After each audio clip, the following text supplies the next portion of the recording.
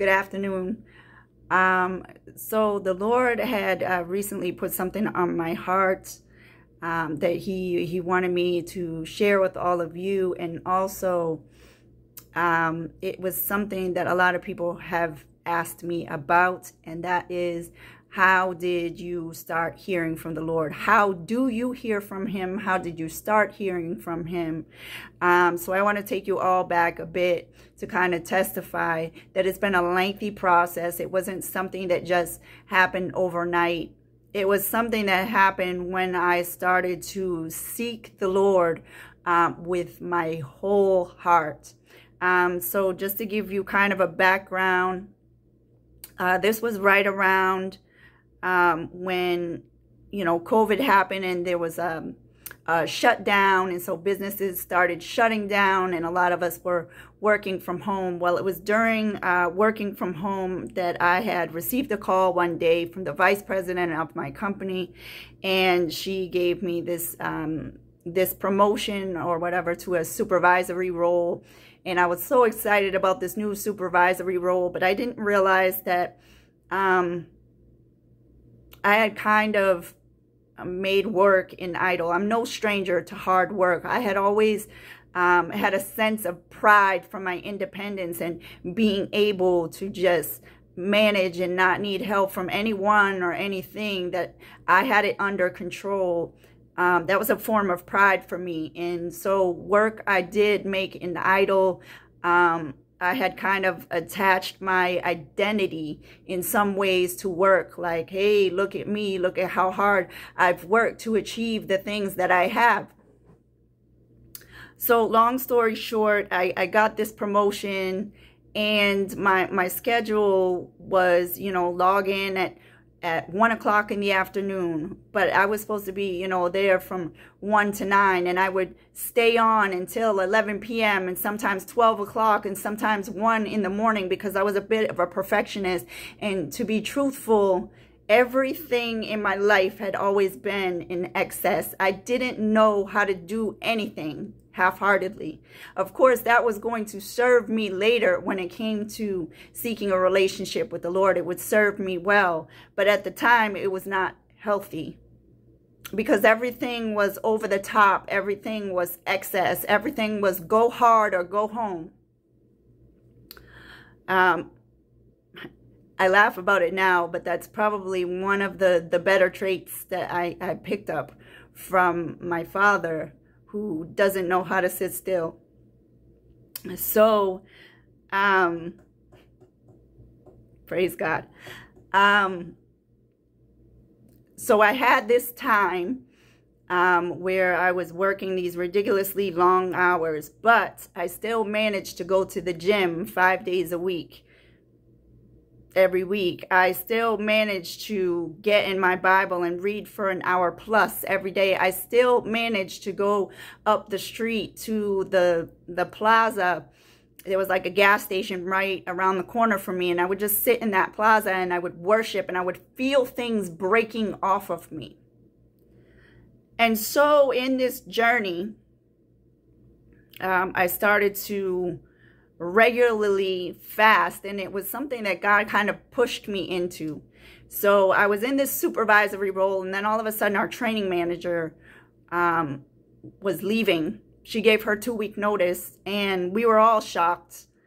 And the management came to me and said, Angela, do you think that you could manage these 2 roles, not just the supervisory role that we've promoted you to, but we also need you to be the training manager for all the new hires that are coming in, and we're rolling out quite a few new projects, and so there's going to be a lot of new hires, and you're going to be part of the interviewing process. And I was like, whoa, this is a lot, but I was excited about the opportunity to move up the corporate ladder, go as high as I could go, make as much money as I possibly could, because I was still very much in the world and very interested in accumulating the best of everything, right? And so I had all this time or whatever that I was working, but I made time for God. I made time for God. So now I had this fasting that I was thrown into, because during the training, Sometimes I would train 3 and 4 people at a time, and they all had different breaks and lunch schedules. And next thing you know, I wasn't eating. Keep in mind, I logged in at like 1 o'clock. I wasn't eating sometimes until around 6 or 7 p.m. Sometimes I would use those break times just to use the bathroom and come right back so that I could be ready for them and on before they logged back in. So this fasting obviously is a way for us to crucify our flesh, right? And what is our flesh? Our flesh is that carnal part of ourselves that rebels against and rejects the things of God. Hates worship, hates prayer, hates sitting down and meditating on his word day and night, hates everything having to do with God. You would much rather be watching TV or listening to music or hanging out with your friends. So I got to this point where I stopped listening to secular music entirely because I realized the damaging message behind a lot of the lyrics. I also realized that there were a lot of people in the secular music industry that didn't have a relationship with God, and that they were actually pushing this other agenda, and I could see the evil and the darkness behind it, and so I wanted no part of it. And then I found out that there was music that, you know, was along the genres that I was used to and always liked and was interested in, where, you know, they were Christian artists and they were amazing. So I changed what I was putting into my ear. And then I had this like big screen TV that I lost in storage at one point. And so I never bought another TV. I didn't watch TV. I know you're probably going to say, what kind of a life is that, right? But I devoted my downtime strictly to the gym, which if I'm going to be honest, I did make that kind of an idol too. I didn't know my limits. So the gym was never, you know, a short little like 20-minute workout. It was an hour plus. It was use the pool afterwards. It was, I didn't do anything half-heartedly. So I finally came to the realization that I had been given this power. I had been given this authority, and it wasn't any might or power of my own, but it was still accessible to me. And so I got serious about wanting freedom. I got serious about hating my sin to such a degree that I just wanted to be free from it. I wanted to serve the Lord. I wanted to be more of use to him. And I realized that I had these spiritual handicaps, if you want to call it that, or hindrances that were keeping me from God's best. And so I started to perform self-deliverance. Now, at the time, I had a roommate, and we had opposite schedules. So after she would leave, if I was by myself, let's say on a weekend, I would do these sessions of self-deliverance for an hour plus. And I remember this one time where I was just going rounds with this spirit and angry that it wouldn't leave. And I finally, you know, I had watched a lot of evangelists. I had studied a lot about deliverance, and you know how you are supposed to actually know the name and the function of the spirit. And so I addressed the spirit. I said, why are you still here? What is your legal right? What is your legal permission to me? Like, why are you here? The spirit wouldn't answer me as far as the legal permission. And I said, get out in Jesus' name. And the spirit responded out of my own mouth, I can't. I can't. And I said, what do you mean you can't? Why not? And it was a legal permission. So I had unforgiveness, and I had to deal with that, because of a lot of us, we have unforgiveness and we don't even know it. So sin separates us from God. Now, I want to be clear that God never leaves us or forsakes us. Where can I go from your spirit, right? No matter where I go, Lord, there you are in the midst. There you are with me. That's the truth. But our sin separates us from God. And so there's this divide, there's this separation where God seems far away. And actually our hearts become more hardened to the things of God the more that we're actively practicing sin and embracing it instead of approaching it with hatred and wanting no part of it.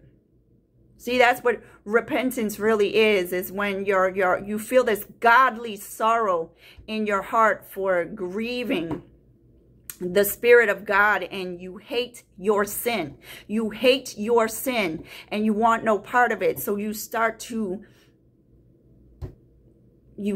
get closer to the Lord. You start to seek him with your whole heart. It's not a half-hearted effort. It's, yeah, I know I would much rather be doing this, but in order to get any closer to the Lord, in order to walk in step with him, in order to let him lead me, I need to let these things go. I need to have no part of them anymore. He says, come out from among them, be ye separate, be transformed by the renewing of your mind. You've been set apart. You've been set apart, and there's a reason for that. You're not supposed to look like everybody else. And so I had these periods where I was doing self-deliverance. Sometimes I would do it at the house when my roommate wasn't home, or in my car. I would just try to find a place to pull up where it wasn't obvious. You know, somebody might think I'm actually crazy if you saw deliverance being performed by the person who's bound in their car. It looks a little crazy. But my point is, I got serious about seeking God. The Bible says meditate on his word day and night. I started meditating on that word. I wasn't just in there reading to read. I prayed before I opened that book, and I said, speak, for your servant hears. I want to hear from you. Lord, magnify your voice over any other voice that would try to speak to me. Lord, what do you have for me today? The Bible says, give us today our daily bread. Jesus is the bread of life. The bread that I need today is going to be different from what I need tomorrow. And what I need tomorrow is going to be different from what I need next week, which is why we need to be in our word. We need to be in our word. The word of God is alive and active and sharper than any double-edged sword. And it actually cuts, it creates a divide between soul and spirit. The spirit is willing, but the flesh is weak. The spirit is willing, but the flesh is weak. And so if you're constantly entertaining worldly things, the lust of the flesh, the lust of the eyes, the pride of life, being everybody's favorite, being popular, going where everybody goes, doing what everybody does, then you're feeding your flesh. You're feeding the carnal part of yourself that naturally rebels and rejects God and the things of God. But when you feed your spirit, and you feed your spirit by doing exactly what God says to do, be watchful. Pray so that you don't enter into temptation. Pray without ceasing. Pray in the spirit. Worship him in spirit and in truth. Seek him with your whole heart and you will find him. Draw near to him and he will draw near to you. And the closer that I got to God, the less I wanted to be away from him. The closer that I got to the Lord, the less I wanted to be apart from him. Because I knew, obviously because the Bible tells me, but also because I came to the realization that I really can't do anything apart from his divine strength. Because at some point, our earthly strength runs out. We get depleted. Okay, we get depleted. And that is exactly the time, actually, you need to not wait until you get depleted. The minute that you start to feel low on energy, weary, like you just don't have the the strength, like you're getting tired and fatigued easily, that's when you need to get into the presence of God and let him pour into you divine supernatural strength from the throne room, something that you can't get anywhere else. And so when you start to make that time for him, when you start to invest in that time with him, God will start to show you great and mighty things which you know not. He will start to trust you with the mysteries and the secrets and the revelations that are in those pages that when you first picked up, because the veil has to be removed off of our hearts and the scales have to be removed off of our eyes. And we have to be born again in order to even see, never mind enter into the kingdom of God. So the Bible is spiritually discerned. And the Holy Spirit is the one who bears witness to Jesus Christ. And Jesus Christ is the Word made flesh. So the best way for you to get to know him intimately and personally is to be in your word. And to have time where you're just sitting in his presence. So I'm going to give you another thing that served me well. Now, this was something that I learned. I had heard this Bible verse before. And I never really knew if there was a specific formula for prayer, how we were supposed to enter into it. But there is, and the Bible gives it to us. So one day I was watching Isaiah Saldivar, and he was talking about this Bible verse. And I remembered the Bible verse, but I never quite understood what it meant. It says, enter into his gates with thanksgiving and his courts with praise. That's actually a formula for prayer.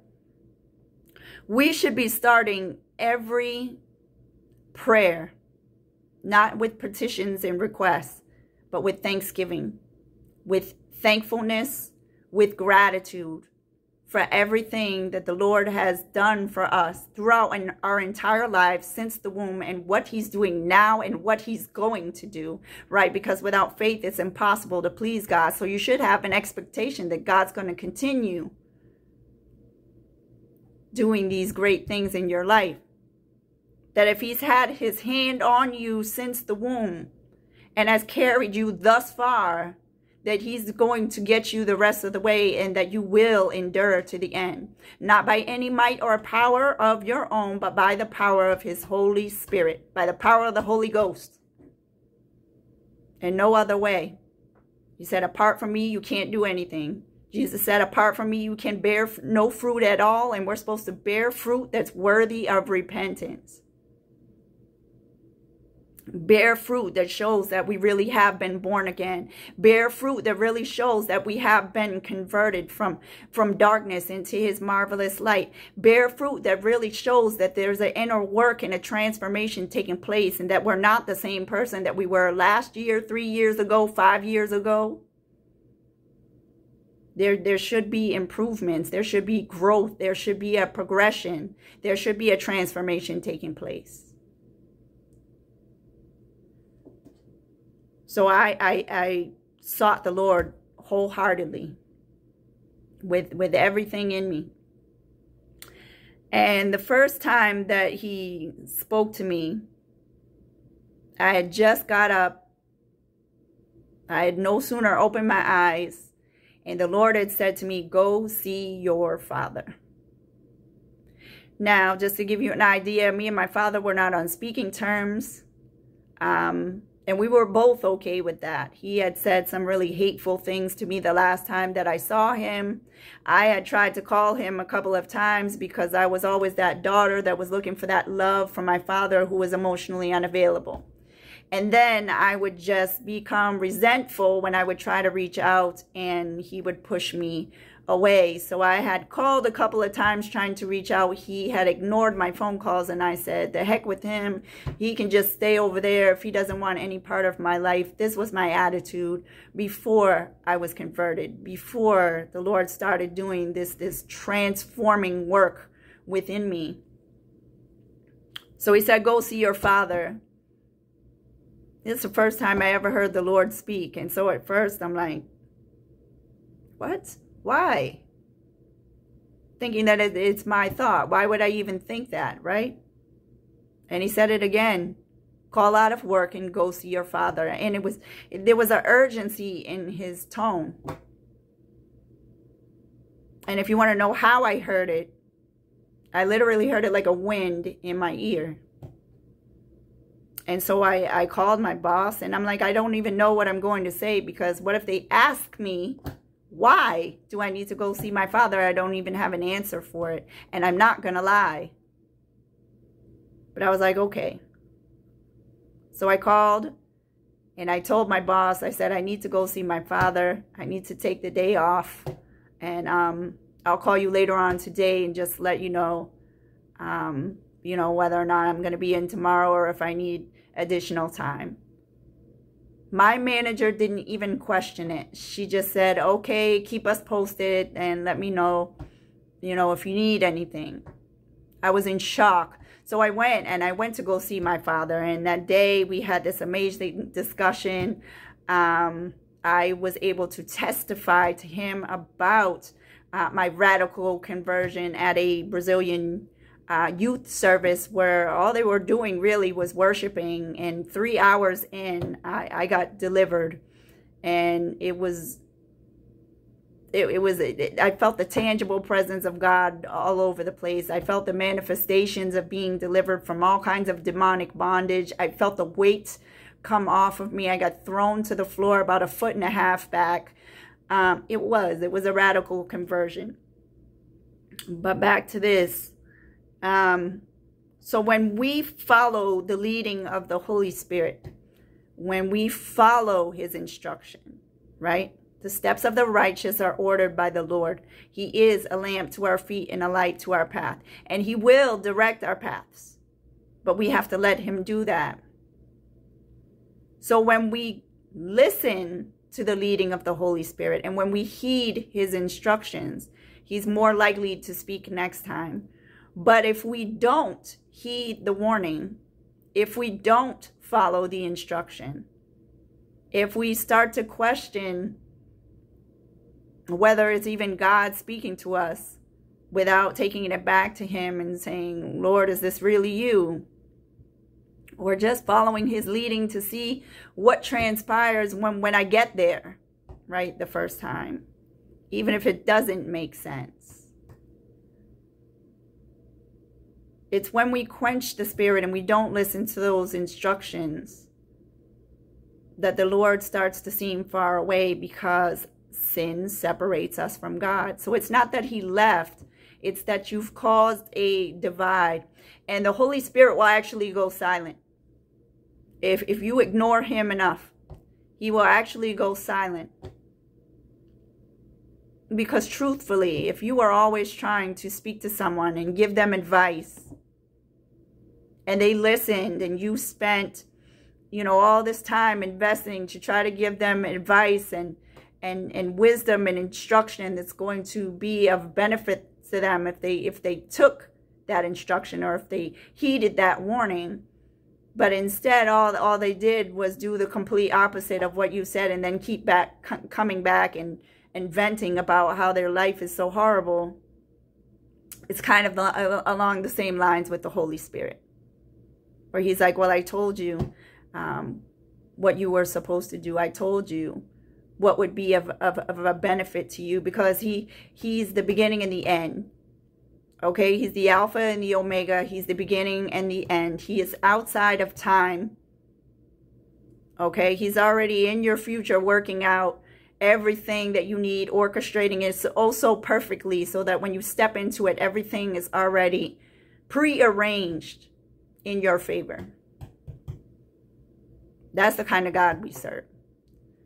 So when Jesus ascended to the right hand of the Father, he said he was going to send us a helper and a counselor. The Holy Spirit wants to help you. The Holy Spirit wants to counsel you. But if you ignore the Holy Spirit's leadings, at some point he's going to go silent.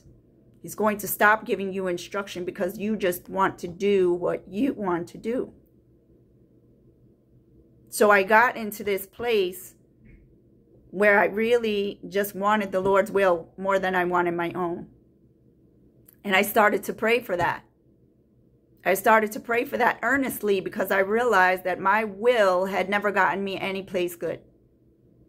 My decisions had never produced anything good in my life. They had always caused problems and chaos, and the walls would just crash down around me with every poor choice that I made. And I realized that his plans are to prosper me and not to harm me, and to give me a future and a hope. And that he actually takes the things that the devil means to harm me and uses them, not only for my good, but for the good of others as well. So why wouldn't I want his will? Why wouldn't I want his way? Why wouldn't I want his plan? He says, my ways are higher than your ways, and my thoughts than your thoughts.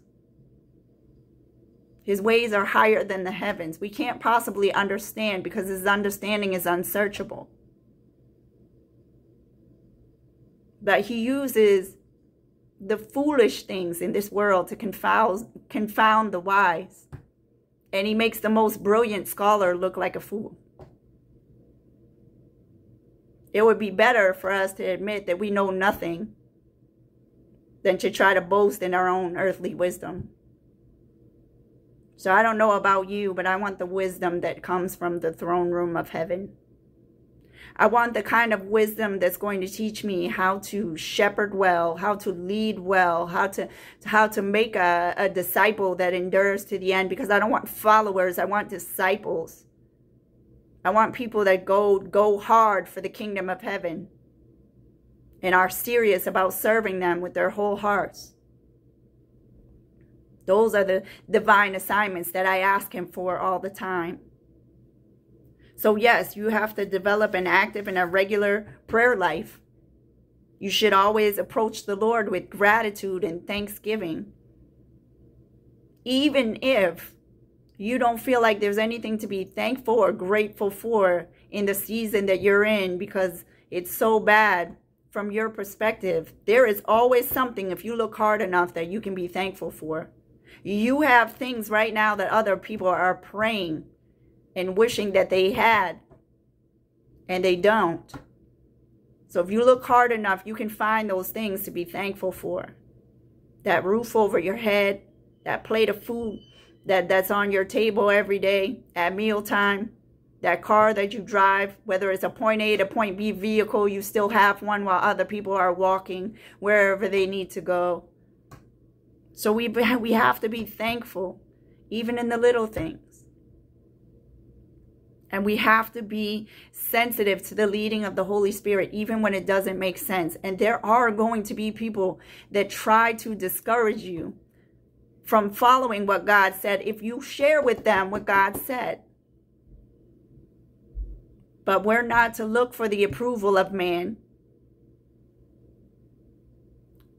The only approval that matters is God's. And so when you follow his leading, and it is truly his leading, when you get to wherever he sent you, it will all start to make sense. Because God is not a man that he should lie. And he's not the author of confusion. Satan is the author of confusion.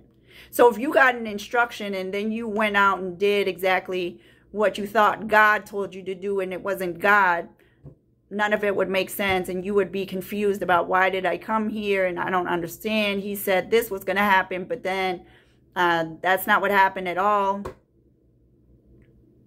So yes, we are to test the Spirit, and the only way that we can test the Spirit is by the Holy Spirit, by knowing that we've been born again, by knowing that we've been converted from darkness into his marvelous light, by knowing that he's not just the Savior of our life, we've made him the Lord of our life as well.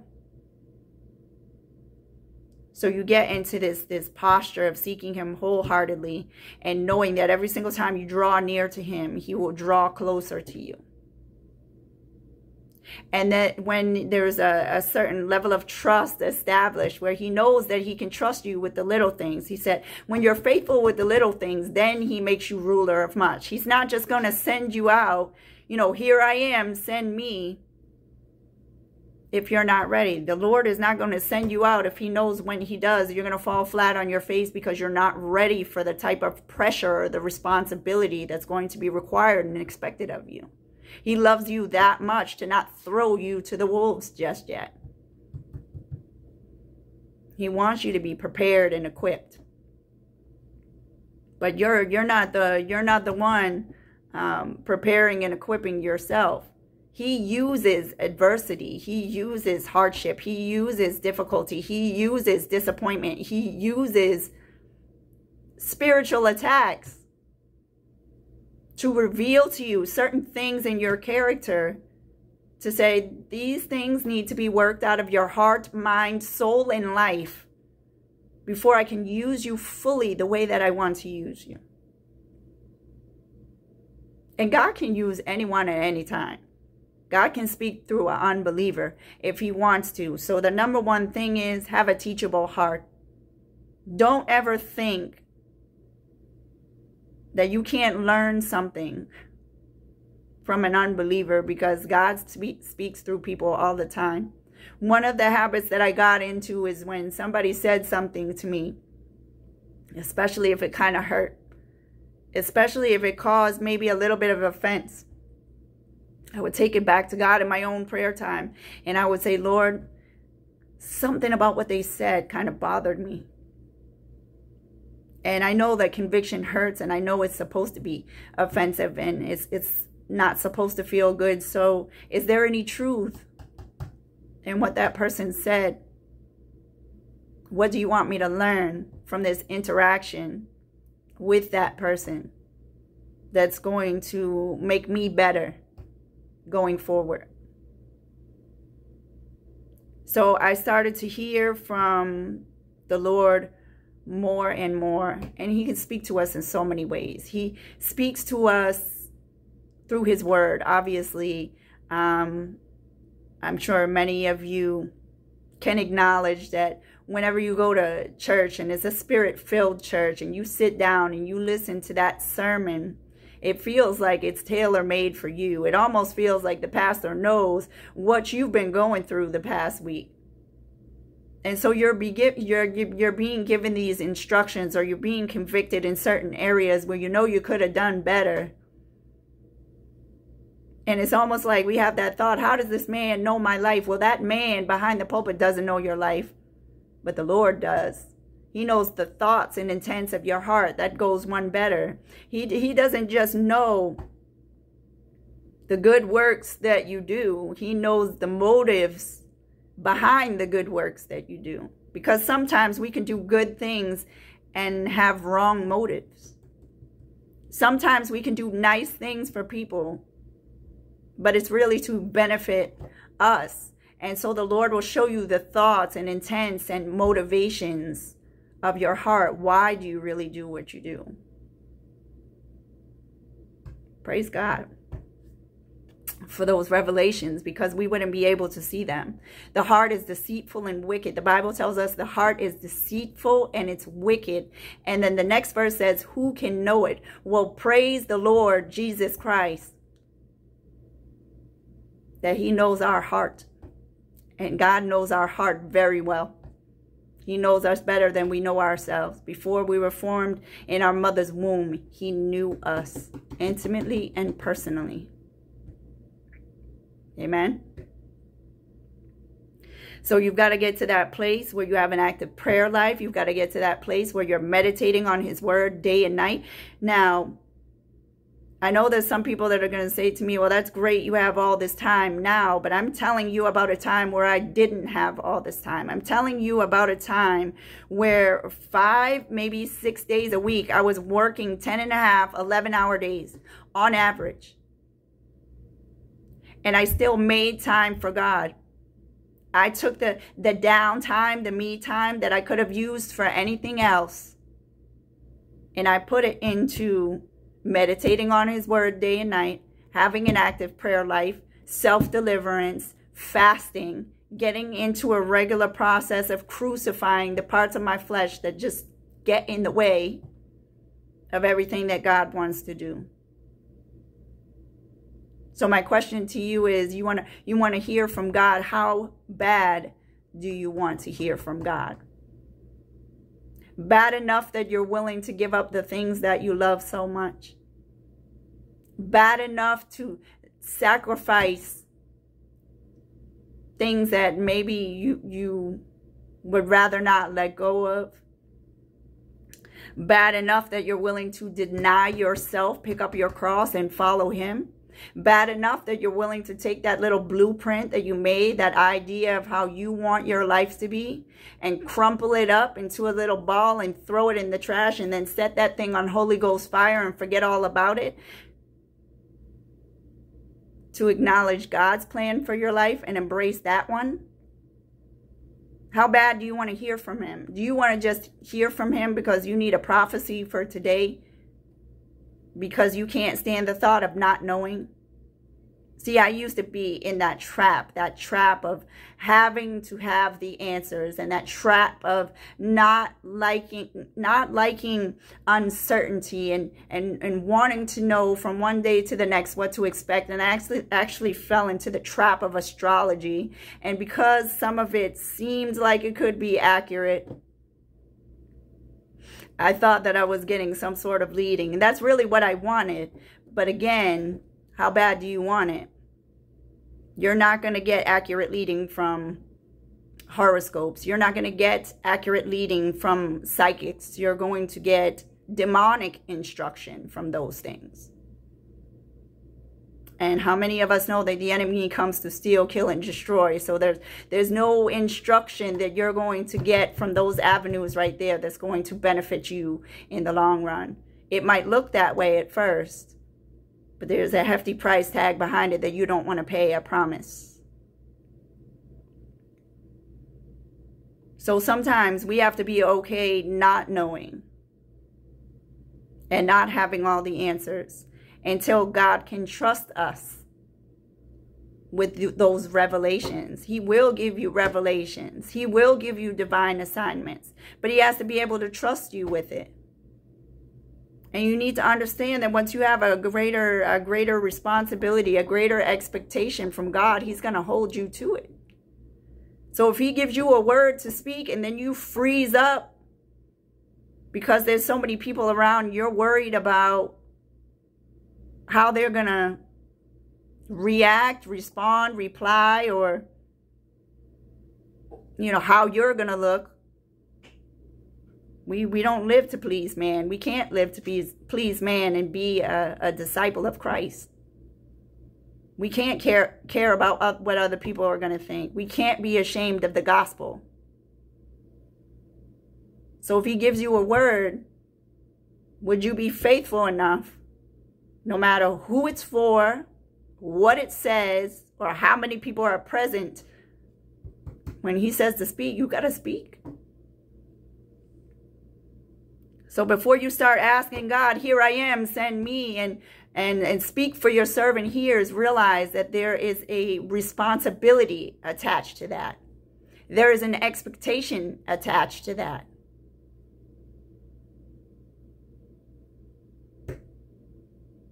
We will never be saved by good works. We are saved by grace through faith and justified by that very same faith.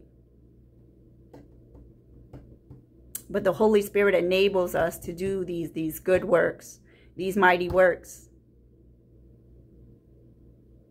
But you have to go through a process of sanctification, a process of cleansing, a process of the circumcising of your heart, right? It's almost like a spiritual surgery being performed on your heart, where certain things just need to be cut out of it and removed because they're a hindrance.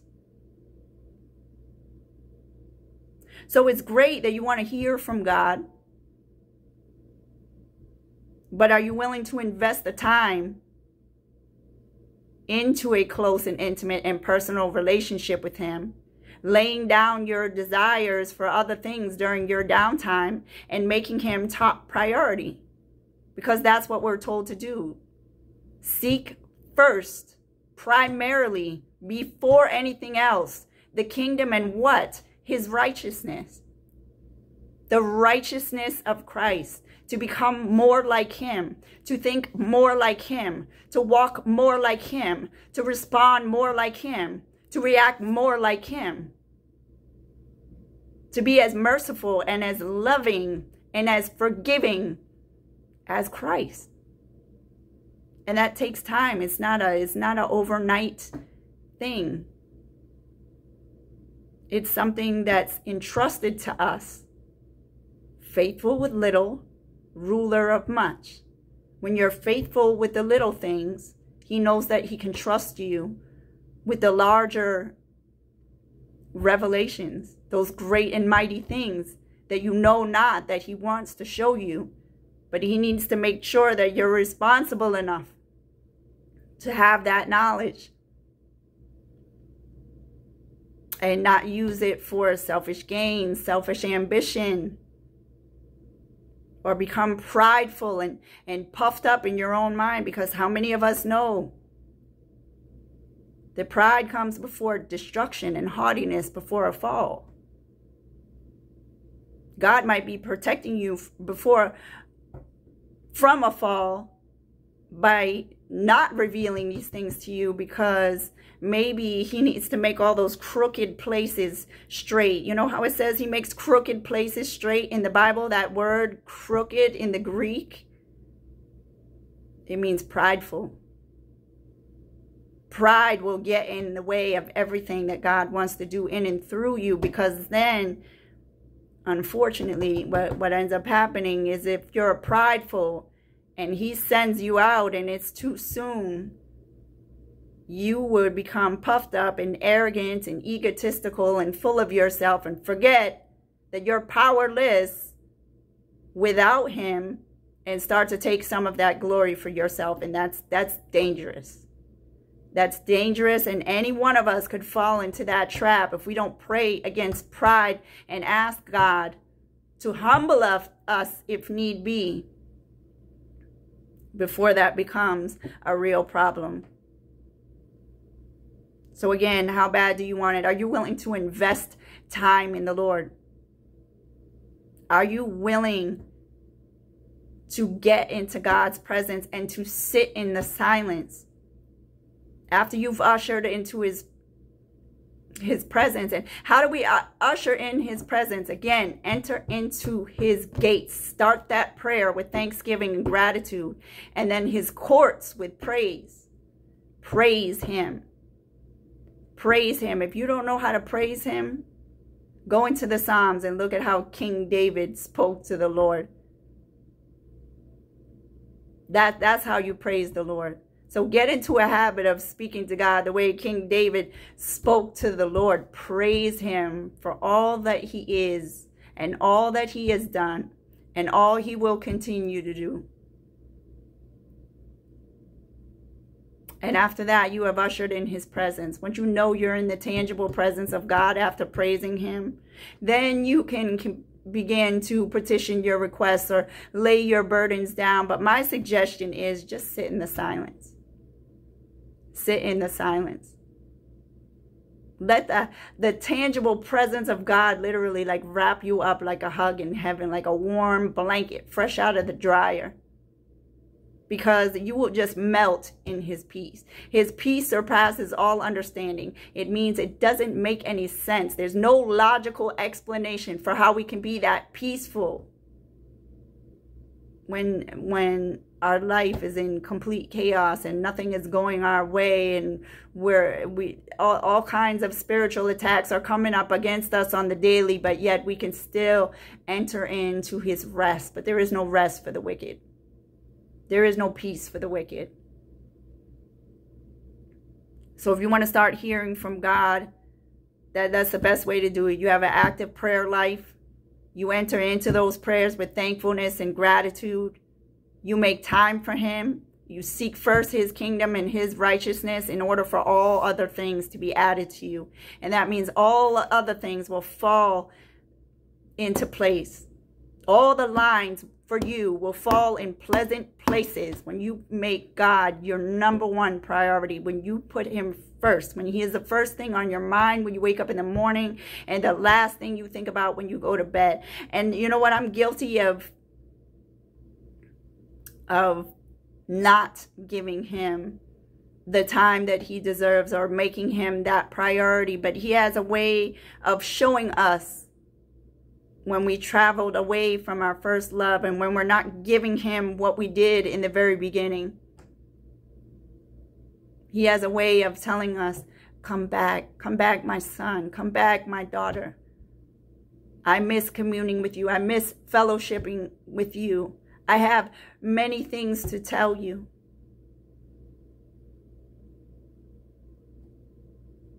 Abide in him and he will abide in you. Apart from him, you can't do anything. Apart from him, you are powerless. But the Lord wants you to rely on his divine strength. He wants to instruct you. He wants to counsel you. He wants to lead your life. But you have to let go of those things from your past. And that includes relationships, friendships that you may have had for a very long time. If the Holy Spirit is convicting you to leave those friendships, that's what you need to do. And the more that you heed his instruction, the more you will hear from the Lord.